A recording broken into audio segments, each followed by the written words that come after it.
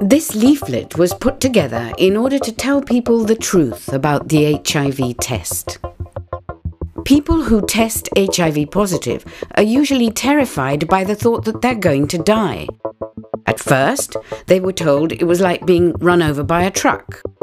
Then, that they'd live 9 or 10 years. And now, that they can live a natural lifespan with HIV. But is the HIV test reliable? Or is the science behind it desperately flawed?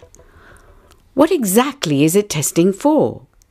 Should anyone be subjected to a test that can deliver conflicting results because there's no gold standard to measure against?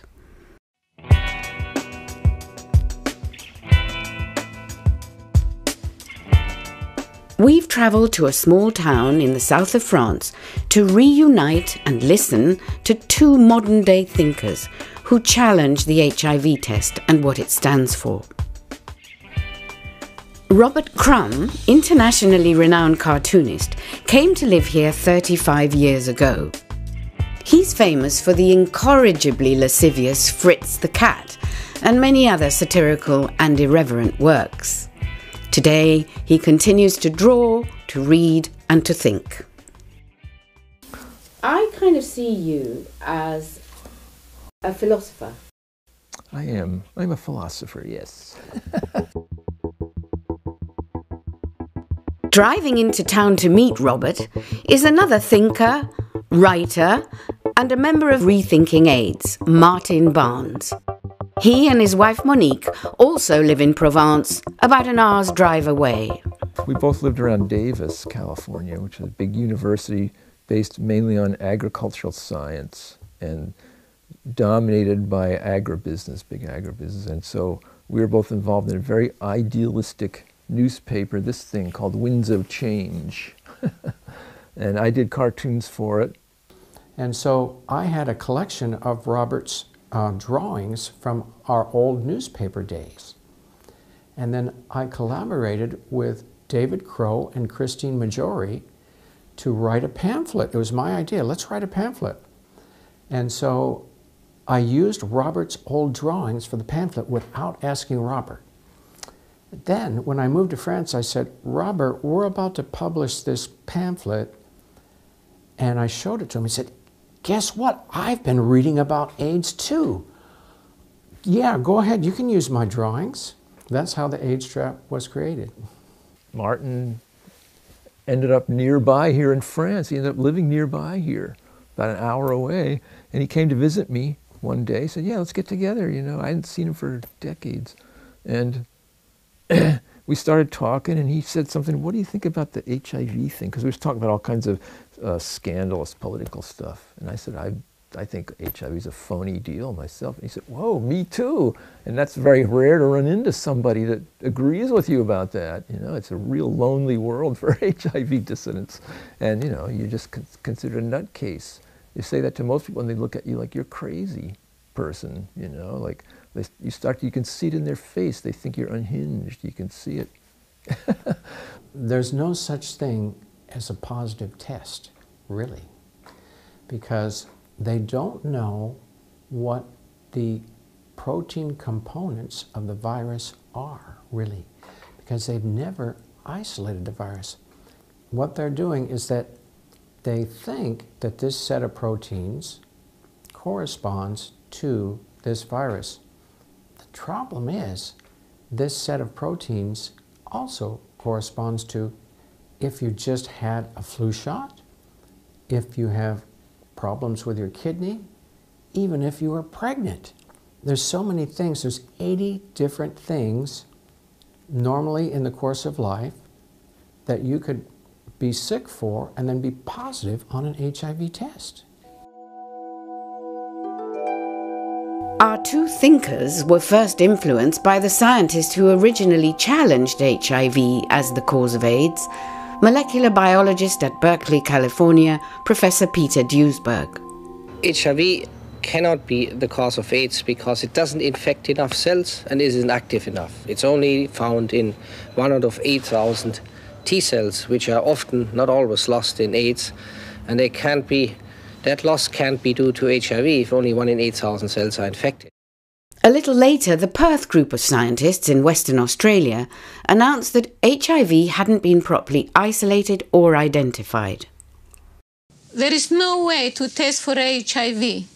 This is because all the tests are based on indirect markers, none of which has been validated by proving that the markers are positive only when the virus is present. If there is such a thing as an AIDS-causing retrovirus, then its unique body part, that is its proteins, should only be found in HIV-positive individuals and individuals who have AIDS.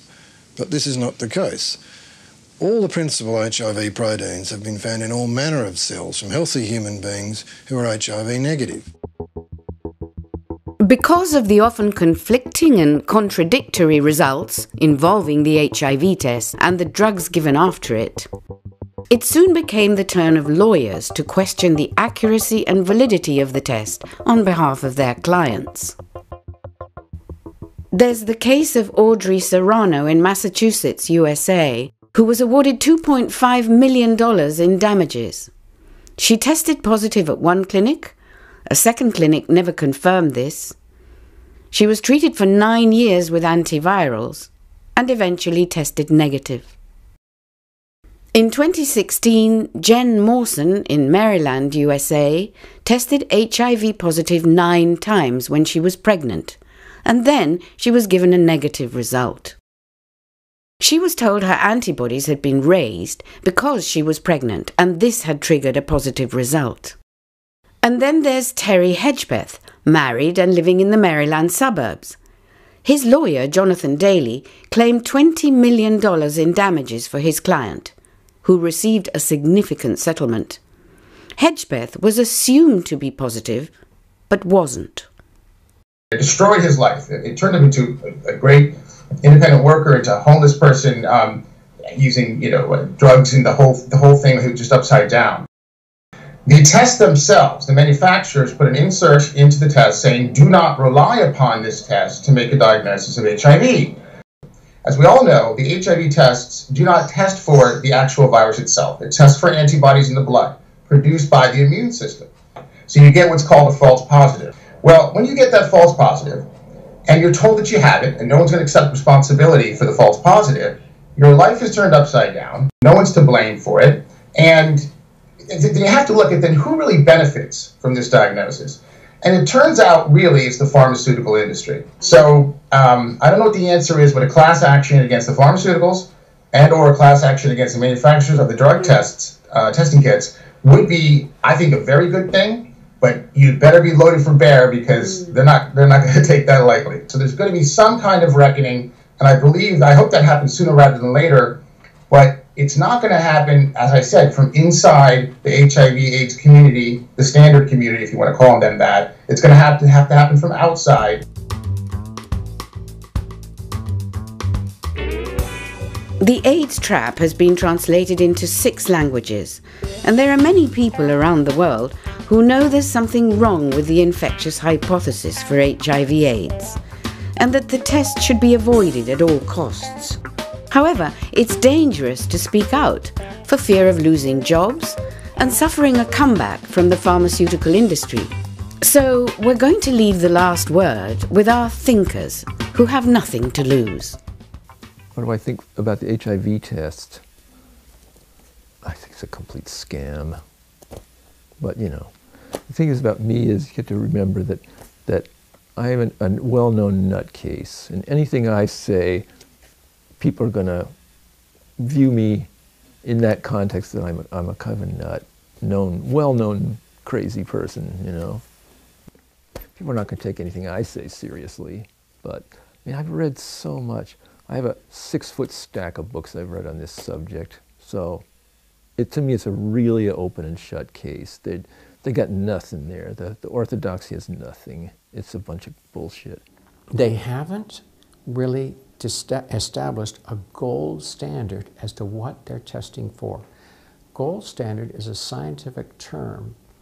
It means for sure you know what it is you're testing for. But all they have is a set of antibodies that might or might not correspond to what they say is the HIV virus. If you go out of line, everybody jumps on you. If you're a doctor that goes out of line, you lose your license. If you're a scientist that says, wait a minute, this whole thing is a scam, they jump on you. And so it's a very rigid system. Somehow we need to break through. I don't know how, but we're trying.